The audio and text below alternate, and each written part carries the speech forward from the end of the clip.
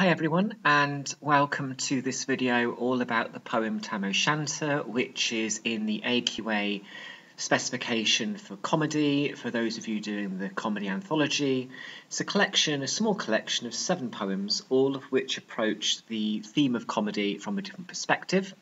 This is a video that I only have left to do. No surprises that this one was kept till last, because this is, I suppose, the most challenging poem to teach. And also the longest poem of the collection as well, because it is a narrative poem, it tells a story. But I'm pleased to finally be able to share this video with you, and I know many of you have been asking for it because you have perhaps been religiously watching the other 6 videos, but this was the gap, so hopefully this is going to go some way to filling that gap. Because this is a longer poem and because it's a narrative poem, I'm going to have a slightly different structure for this video compared to the other poems. Broadly speaking, it will be the same, but I'm going to start with talking about the key terms and literary concepts, which if you were to use any of those terms, you'd be getting AO1. Then I'm going to be talking about AO3, which is social and historical context. And then, because this is a narrative poem, I'm going to make sure that we understand the story of this poem before we go into the poem specifically. So when I always teach this poem to students, I make sure that they know the story really well, rather than getting preoccupied with the complex Scottish dialect. If you know this poem already, you will know that this poem is trickier because it is written in Scottish dialect for the most part, which for English-speaking students can be a bit of a challenge. The way around that is I always get my students to get preoccupied with the story and where that part of the story happens in the poem, rather than trying to translate every single word. I used to do that when I started teaching this, and I quickly realised that the glossaries turned out to be 5 to 6 pages long. It was a laborious process, it was unnecessary, and it bombarded students with unnecessary information. So I don't actually now make too much of a big deal of translating every single word. For me, in teaching this poem, it's more about getting the gist of it and the story of it, rather than getting sidetracked by the actual language itself. So, and then finally what I will do with this video is I will then link to the comedy tradition generally.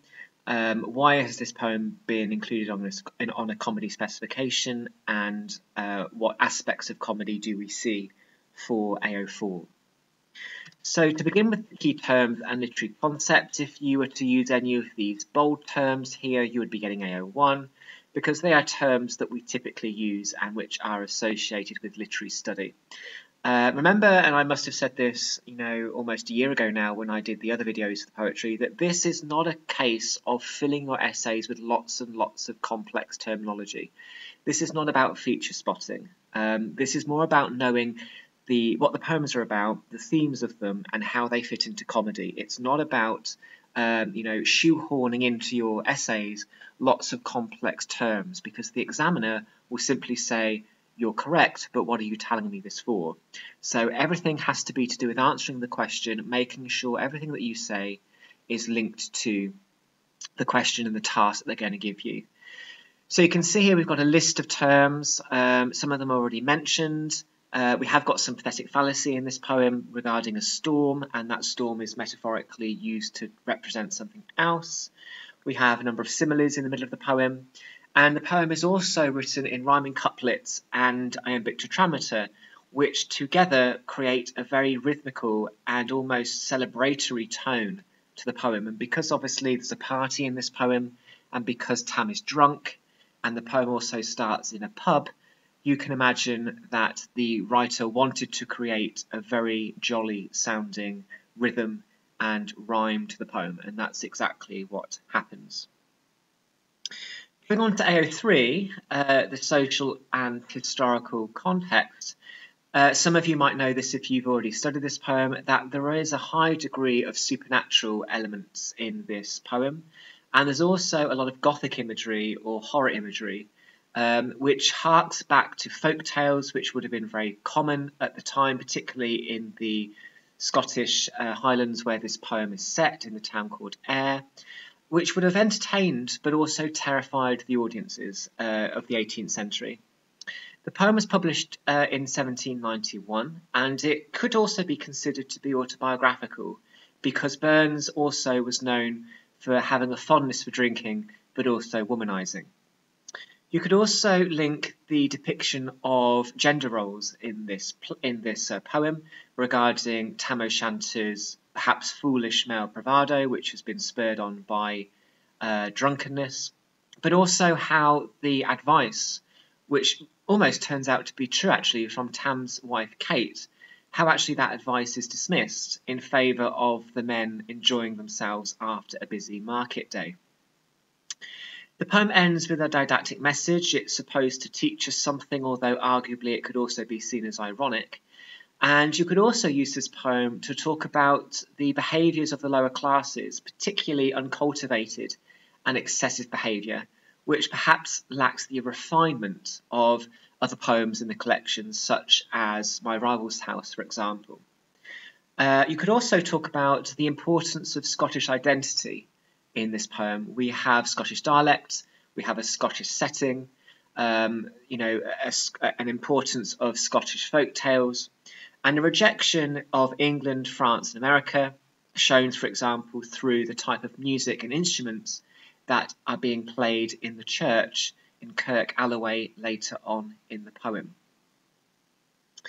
So, like I said, whenever I teach this poem to students, I always start with making sure students know the story, because this is a narrative poem.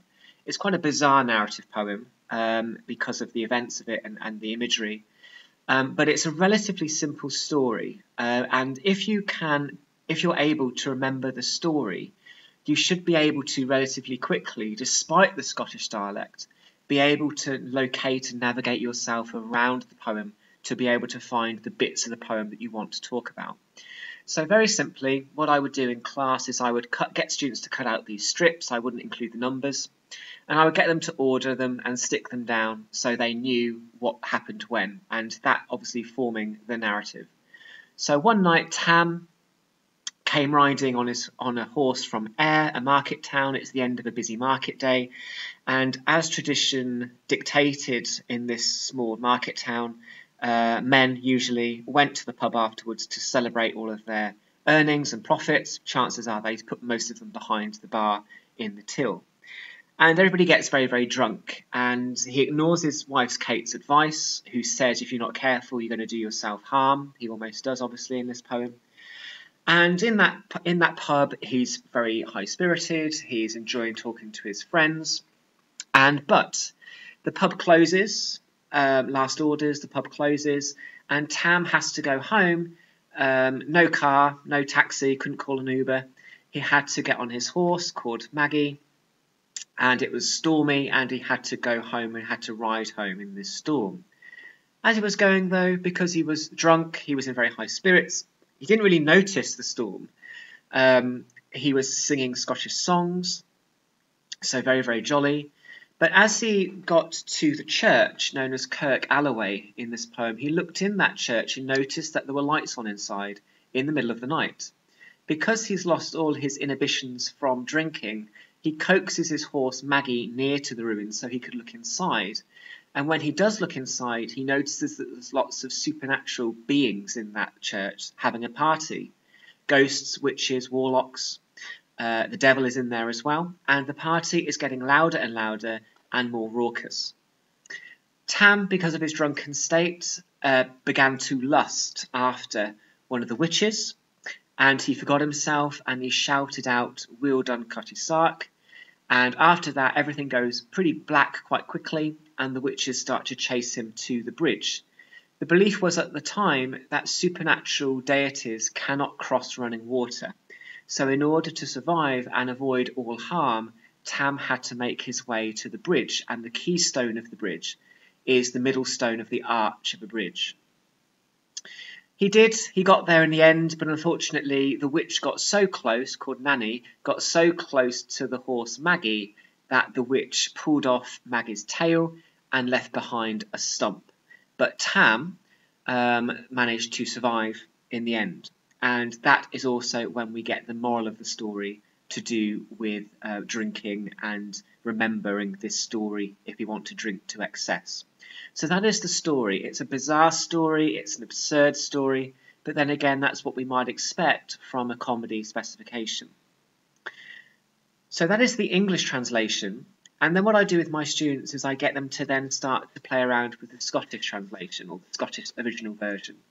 So these slips of paper here are exactly the same as the last slide that I showed you, but we're now using quotes from the actual poem itself, and we're starting to associate particular elements of the story to the Scottish version. So I'm not going to go through that. You can obviously pause this now if you want to, but there we have the Scottish version of the story in the Scottish language. Unlike previous videos where I went through the poem and highlighted and annotated with arrows and things, I haven't done that with this poem because it's so long. Instead, what I've done is I've given you the Scottish version on the left and given you the English version on the right. And then what I've done at the end of this presentation is dedicate one slide to talking about all of the perhaps language, the symbolism, the structure, and I put it all together at the end. So what I'm going to do is I'm going to read through the English version so you get a gist of the rhyming and the rhythm and the substance really of the poem. And then I'll go through particular significant authorial methods for AO2 at the end. Okay, so it says, when peddler people leave the streets and thirsty neighbours meet, as market days are wearing late and folk begin to take the road home, whilst we sit boozing on strong ale and getting drunk and very happy, we don't think of the long Scots miles, the marshes, waters, steps and stiles that lie between us and our home, where sits a sulky, annoyed wife, gathering her anger like a gathering storm, nursing her wrath to keep it warm. Here we find honest Tam O Shanter, as he from Ayr one night did canter, old Ayr which never a town surpasses, for honest men and bonny lasses. O Tam, had you been so wise as to have taken your own wife Kate's advice, she told you that you were a waster, a rambling, blustering, drunken boaster, that from November until October, each market day you were never sober. During each milking period with the miller, you sat as long as you had money. For every horse he put a shoe on, the blacksmith and you got roaring drunk on. That at the Lord's house, even on Sunday, you drank with Kirkton Jean until Monday. She prophesied that sooner or later you would be found drowned in the Doon, or caught by warlocks in the murk, by Alloway's old haunted church. Ah, gentle ladies, it makes me cry. Think how many counsels sweet, how much detailed and wise advice the husband from his wife ignores. But to our tale, one market night, Tam was seated just right, next to a fireplace blazing finely, with creamy ales that tasted divinely, and at his elbow, cobbler Johnny, his ancient trusted thirsty friend. Tam loved him like a brother. They had been drunk for weeks together. The night drove on with songs and clatter, and every ale was tasting better. The landlady and Tam grew gracious, with secret favours sweet and precious. The cobbler told his queerest stories. The landlord's laugh was like a chorus. Outside the storm might roar and rustle. Tam did not mind the storm or whistle. It was mad to see a man so happy, even drowned himself in ale. As bees fly home with loads of treasure, the minutes winged their way with pleasure. Kings may be blessed, but Tam was glorious, over all the ills of life victorious. But pleasures are like poppies spread, you seize the flower, its bloom is shed, or like the snow falling on a river, a moment it's white, then melts forever, or like the aurora borealis rays, that move before you can point to their place, or like a rainbow's lovely form, vanishing amid the storm. No man can stop time nor tide, the hour approaches where Tam must ride. That hour of night's black arch, the keystone, that dreary hour he mounts his horse in, and such a night he takes to the road in, as never a poor sinner had been put out in. The wind blew as if it had blown its last, rattling showers rose on the black, the speedy gleams the darkness swallowed, loud, deep and long the thunder bellowed. That night a child might understand, the devil has business on his hands. Well mounted on his grey horse Meg, there was never such a great horse. Tam raced on through mud and mire, despising wind and rain and fire, whilst holding on to his good blue bonnet, whilst singing some old Scots sonnet, whilst glowering round with prudent care, lest ghosts catch him unaware. Alloway's church was drawing near, where ghosts and owls gave a nightly cry. But this time he was across the ford, where in the snow the pedlar got smothered, and past the birch trees and the huge stone, where drunken Charlie broke his neck bone, and through the thorns and past the monument, where hunters found the murdered child, and near the branch above the well, where Mungo's mother hung herself. Before him the river Doon pours all his floods, the strengthening storm roars through the woods, the lightning flashes from pole to pole, nearer and more near the thunder rolls, when glimmering through the groaning trees, Alloway's church seemed ablaze. Through every gap light beams were glancing, and mirth sounded loudly, and dancing. Inspiring bold John Barleycorn, what dangers you can make us scorn. With ale we fear no evil, with whiskey we'll face the devil. So the ales all swam in Tam's head. Fair play, he didn't give a jot about devils, but Maggie stood completely astonished, until Tam, using his heel and hand, she ventured forward on the light, and wow, Tam saw an incredible sight. Warlocks and witches in a dance, not a cotillion brand new from France, but hornpipes, jigs, strathspeys and reels, which put life and metal in their heels. In a window alcove in the east, there sat old Nick in shape of a beast, a shaggy dog, black, grim and large, to give them music was his charge. He played the pipes and made them squeal, until roof and rafters all did ring. Coffins stood round like open presses, that showed the dead in their latest dresses, and by some devilish magic sleight, each in its cold hand held a light, by which heroic Tam was able to note upon the holy table a murderer's bones in giblet irons, 2 feet long, small, unchristened babies, a thief just cut from his hanging rope, with his last gasp his mouth did gape, 5 tomahawks with blood red rusted, 5 schemators with murder crusted, a garter with which a baby was strangled, a knife that a father's throat had mangled, whom his own son of life bereft, the grey hairs still stuck to the knife, with more of the horrible and awful, which even to name would be unlawful. As Tammy glowered, amazed and curious, the mirth and fun grew fast and furious, the piper loud and louder blew, the dancers quick and quicker flew, they reeled, they set, they crossed, they linked, till every witch sweated and smelled, and cast her ragged clothes to the floor, and danced deftly in her underskirt. Now Tam, had these been young girls, all plump and strapping in their teens, their underskirt, instead of being creased, was snow white and of the finest quality. The trousers of mine, my only pair, that once were plush of good blue hair, I would have given them off my buttocks for one blink of those pretty girls. But withered hags, old and droll, ugly enough to suckle a foal, leaping and flinging on a stick, it's a wonder it didn't make you sick. But Tam knew what was well enough. There was one winsome, jolly wench that night enlisted in the corps, long after known on Carrick shore. For many a beast she shot dead, and perished many a bonny boat, and shook much corn and barley, and kept the countryside in fear. Her short underskirt of paisley cloth, that while a young lass she had worn, in longitude through very limited, it was her best, and she was proud. Ah, little knew your reverend granny, that skirt she bought for her little granddaughter, with 2 Scots pounds, it was all her riches, would ever grace a dance of witches. But here my story must stoop and bow, such words are far beyond her power.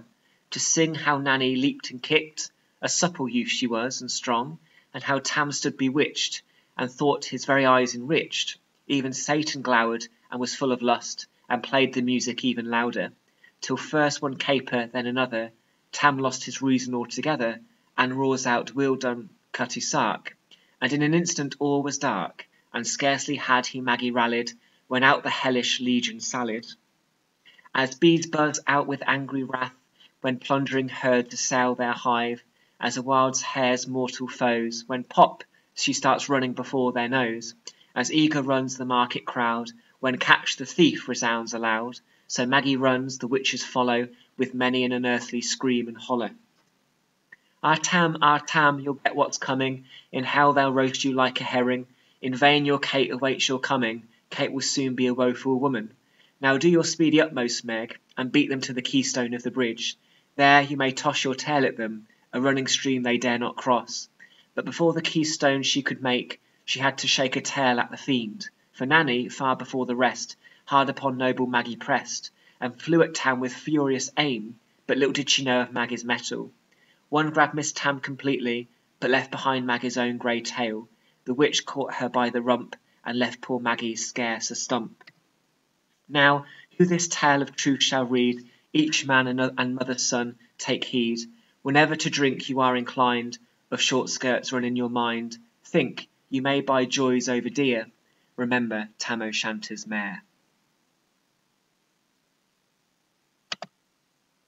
Okay, so that is the English version of the poem, and hopefully you can obviously go back and look back at the Scottish equivalents, but that is the story. Very bizarre, very absurd, and very supernatural in places, and also quite gruesome in places as well. But hopefully you can now see the link between the narrative of the story that I went through in that grid earlier to the actual poem itself. So moving on then to AO2, which is authorial methods, and like I said, rather than giving you annotations as we go, I decided to put them all this time on one slide. As we said, we've got iambic tetrameter and rhyming couplets, which creates a lively atmosphere, which is mimicking the mood of celebration, which you would expect in a party. At times, as I was reading it, you could have heard how the rhythm started to speed up at times, particularly when the party in the church was getting more and more raucous and out of control. It's not Burns speaking in this poem, or even Tam speaking. It's an invented speaker. And the speaker seems to continually take pleasure in telling us the story, who seems to flick between seeing Tam as both heroic, but also as quite foolish. I put the same one twice there, haven't I? Never mind. And use of exclamatives to show the speaker's delight in telling the tale. Clearly, the use of exclamative sentences shows that there is an ability for the speaker to really kind of enjoy telling us this story. The setting is important in this poem as well, because it's a very strong Scottish setting. You've got the pub, you've got Ayr, you've got the Kirk Alloway, the bridge. So this poem is very heavily to do with the area at which the poem is set in Scotland as well. We could also say that the speaker speaks with irony here. For example, the speaker says that Tam is both heroic, ironically, at the beginning, and then says he's a drunken, blustering, blethering Blenheim. That kind of alliteration there reinforces that this is a speaker who, on the one hand, is probably seeing Tam as a bit of a lovable rogue, as a bit of a scoundrel. There is innuendo and bawdiness, as expected of the comedic tradition, which is quite surreal. The gathering storm could represent a pathetic fallacy of his wife's anger at his behaviour. She has said constantly, Tam, if you're not careful, you're going to get yourself into trouble because of your drinking. You're going to cause yourself great harm. That almost happens here, but she isn't listened to. There's a lot of beautiful similes actually in the middle of this poem to do with snowflakes and poppies and rainbows and the northern lights, which all come together to suggest that human pleasure is often fleeting and short-lived. So just like, you know, poppies don't last very long, just like snowflakes disappear on water, rainbows don't hang around forever, it means that this idea, this heightened sense of enjoyment and pleasure won't last forever, which is obviously caused by drunkenness. And you could also say, because this is a narrative poem, the story follows a traditional exposition, rising action, climax and denouement structure, which means we almost have this kind of narrative arc going on. The climax obviously being Tam calling out that phrase, "Wheel done cutty sark," where he gets carried away, and because of his drunkenness he loses all of his inhibition. So that's just what I've done there, is I've grouped together some of the pointers for analysis for AO2. Moving on to AO4, what aspects of comedy do we see? We see these. Obviously, drunkenness is a comedic aspect because it can change people's behaviour and make them more irrational and unpredictable. It can also make them quite foolish. There's a degree of supernatural elements here. The dysfunctional relationship between Tam and his wife could also be something that you could use in a question, perhaps. There is a happy resolution in the sense that Tam survives. He escapes all harm. His horse doesn't, but he does. A high degree of farce and absurdity just because of what is parting inside the church, but also the chaos and confusion as he escapes the witch's chase. There is a degree of sexual innuendo and lust, particularly towards the witches, which again in itself is ridiculous because witches aren't known for their beauty. Comedy is often about human errors and foibles and shortcomings and flaws and using that as a source of mockery. So clearly here Tam, despite being the protagonist and perhaps the anti-hero of this poem, we do really laugh at him or find his behaviour humorous because of his foolishness. And finally, the unity of time and place, togetherness and celebration, as we might expect from the comedic tradition, that sense of revelry in high spirits. Finally, why has this poem been included on a comedy specification? Well, it's a story which is full of farce, that should say. Full of farce, buffoonery, hyperbole, conviviality, bawdiness, chaos and absurdity, so all of those elements are in there. You could argue that the Scottish dialect sharpens the comedy and the drunkenness as well, because it foregrounds Tam's shortcomings and his flaws. Like I said at the beginning, for social and historical context, you could use this poem as a depiction of the uncultivated behaviours of the lower classes, excessive drinking, lusting over women, camaraderie, flirtation, loss of inhibitions. The supernatural elements add a degree of surrealism and just an element of bizarreness to the proceedings. The depiction of the Gothic and the supernatural is also quite ridiculous. You've got, old Nick playing the bagpipes there, which is quite absurd in itself when you consider that Nick is supposed to be seen as quite a horrific figure. And like we said, we do have a happy resolution for Tam. He survives and lives to see another day. Whether he's learned from this is another issue. You would think that if he had any wits about him, he would learn from this to avoid it happening again or change his behaviour, but we might not see that. Again, what I would argue that he's not supposed to be seen as somebody to detest, even though his behaviour is quite irritating maybe or quite irresponsible. He's more of a scoundrel or a likeable fool that you would sometimes find with minor stock characters in a Shakespeare play, for example. The way that Tam disobeys Kate's advice hints at the dysfunctional, so if you were to get a question about dysfunctional relationships, this could be a poem to use. The party at the church, as we've said, is creating a sense of togetherness, partying and revelling in high spirits.